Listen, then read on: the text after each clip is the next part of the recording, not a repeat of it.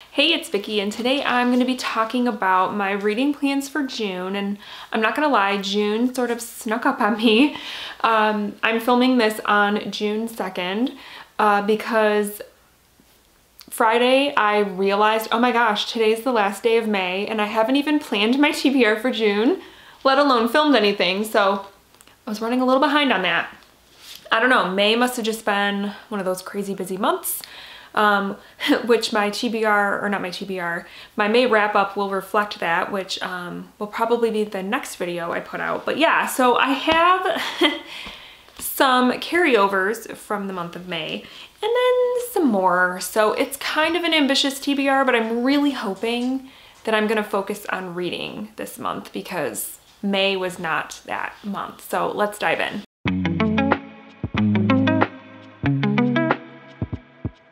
Okay, so the first book that I'm hoping to complete in June is a carryover from May. I started reading Everyone in My Family Has Killed Someone by, I want to say Benjamin Stevenson. I'm about halfway through this one. I'm reading it on my Kindle, and I am enjoying it. I actually just purchased the sequel because it was a Kindle Daily deal, so I went ahead and picked it up, so hopefully I'll read the sequel in the future. But this deals with our main character, Ernie, and his family. They are meeting at a ski resort. And yeah, basically like the title suggests, everyone in his family has killed someone, and you sort of find out the details there.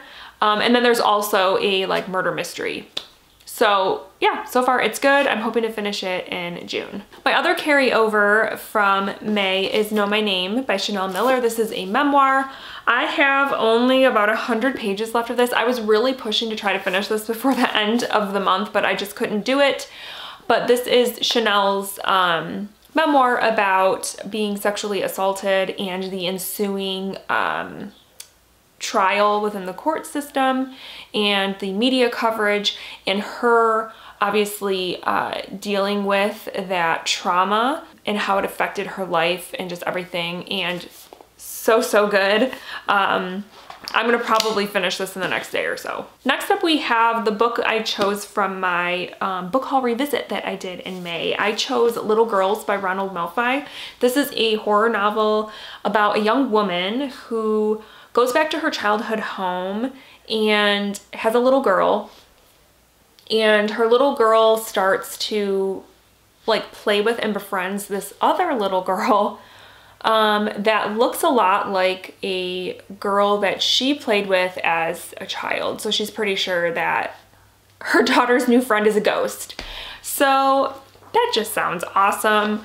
Haunted house, creepy kids, it just sounds like my vibe. My next June read is one that I was, I just purchased it because it came out, I think it came out in May, but it just seems like the perfect summer book, the perfect book to sort of kick off summer. So I'm reading The Summer Swap by Sarah Morgan, and Sarah Morgan is an author that I have been wanting to read more of. I read a Christmas themed book by her at Christmas time and I absolutely loved it. So when I saw that she had a new release coming out in 2024, I vowed that I was going to pick it up. So this one is about an elderly woman named Cecilia who owns a cottage, I think in Cape Cod, yeah. Or is it in Cape Cod or on Cape Cod? What's the proper way to say that? I don't know. So she has this place, this little cottage, and she goes there, but hasn't been there in a while because, I don't know, she just doesn't want to go there. But I believe she rents it out to people, and she accidentally shows up to her cottage when she has a renter staying there. And so instead of kicking her out or whatever, this young woman who's renting her cottage, they decide to just kind of hang out together. For, I'm not sure how long, if it's for the whole summer or what. But anyway, they sort of form, a bond, and Cecilia's grandson at some point comes into the picture, so he might become like a love interest for this young woman that's staying at the cottage. I don't know, but it just seems like a nice way to kick off summer, and I love the cover. It's a very cute cover, so yeah, I'm excited to read this one. My next June read is for the Buzzword Reading Challenge. The challenge was to read pick a title that had 2 words that repeat somehow in the title. And luckily I had a book for that on my TBR, and this is one I've had for a while. It's called As Long as Grass Grows. So there we go. As repeats. The subtitle is The Indigenous Fight for Environmental Justice from Colonization to Standing Rock. And this is by Dina Gilio-Whitaker. And so this is just a book about environmental justice through the eyes of the indigenous people.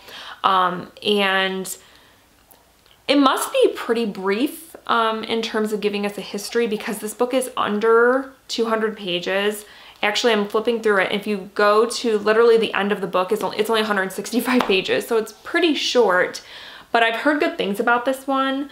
And it's a topic that I don't really know a whole lot of. You know, I don't know a lot about it. It's a nonfiction topic that I haven't quite touched on too much. So I am hoping to learn some things in this one. And then my last pick for June is kind of just like a wild card. I went to the library to return some books, and this one was just sitting there on the, they had like a display. I want to say, I can't remember what the display was for. I don't know why I can't think, but anyways, this is a book that I have been wanting to read for a while. So when I saw it just staring at me, I had to get it. So wasn't planned, but I'm gonna read it this month. That is Natural Beauty by Lang Lang Huang. And this one, oh, it's kind of shiny, sorry. I don't know what to classify this as. Weird, just weird fiction. It's about a woman who, I don't know if it even names her. It's one of those situations where the narrator doesn't have a name. She is a musician, a pianist, and she starts working at a like holistic beauty place for money because she's having a hard time getting by. And this holistic beauty place is really strange. And they do some unorthodox beauty treatments. And so it sounds weird, and like sort of unsettling, and I don't know, I'm in the mood for that. I've heard this has been compared a little bit to Rouge by Mona Awad, which I did read and I liked, but it was also pretty weird. So yeah, I hope this one is good. I've heard nothing but good things about it, so we shall see. All right guys, so those are my reading plans for June. Please let me know down below what you are planning to read, because I would love to know. And yeah, I will be back soon with my May wrap up. Spoiler alert, it's rather short because I didn't read a whole lot in May. It happens. But anyways, I will catch you when I post that video, and I hope you guys have a great week, and I will talk with you soon. Thank you so much for watching. Bye.